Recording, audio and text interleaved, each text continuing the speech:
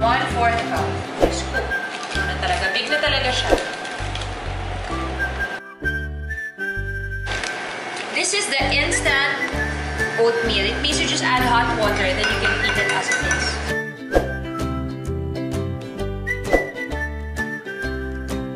So this one, you can just put minced garlic to make it talagang garlic rice. Pero si Gummy kasi ayaw na masyadong garlic flavor. Egg. One egg. Crack it perfectly. Yeah, show them how to crack an egg. Okay, so first, bang it first on the table. Bang it on the table. Okay, sige, crack it. Just for... Knock. You let the egg knock. Sorry. What? Sorry, egg. Okay, so you mix it lang. So kumbaga sa omelette, parang naging omelette. Just beat it. Pwede ba yun? Tadaan! Microwave. Actually, mas may peace of mind ako dito dahil syempre, nininervous ako na sa kalan mismo nagluluto yun ako. At least with the microwave, siya makakuryente. Put it inside. Set it on high.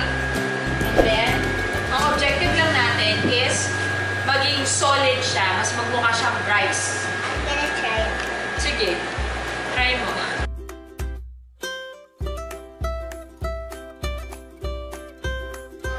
I have oats. Some people... What? Oats. I have oats. Some people... Yeah, looky. Look.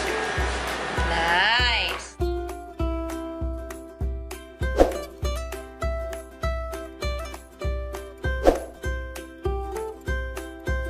Here we go. Hyper. Hyper mo.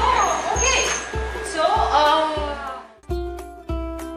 now we'll just add first. Yeah, chicken tocino. Ooh. Show the nice egg yolk. Yeah, we shall not hide the egg. Don't hide the sun. Then you garnish it with parsley.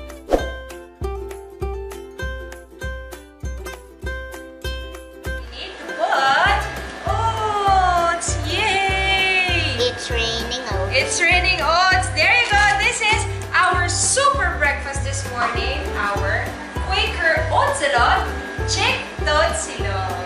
Yeah. Have a super happy day. Have a super morning, everyone. If you want to learn more Quaker Oatsilog recipes, just check at Quaker Oats PH.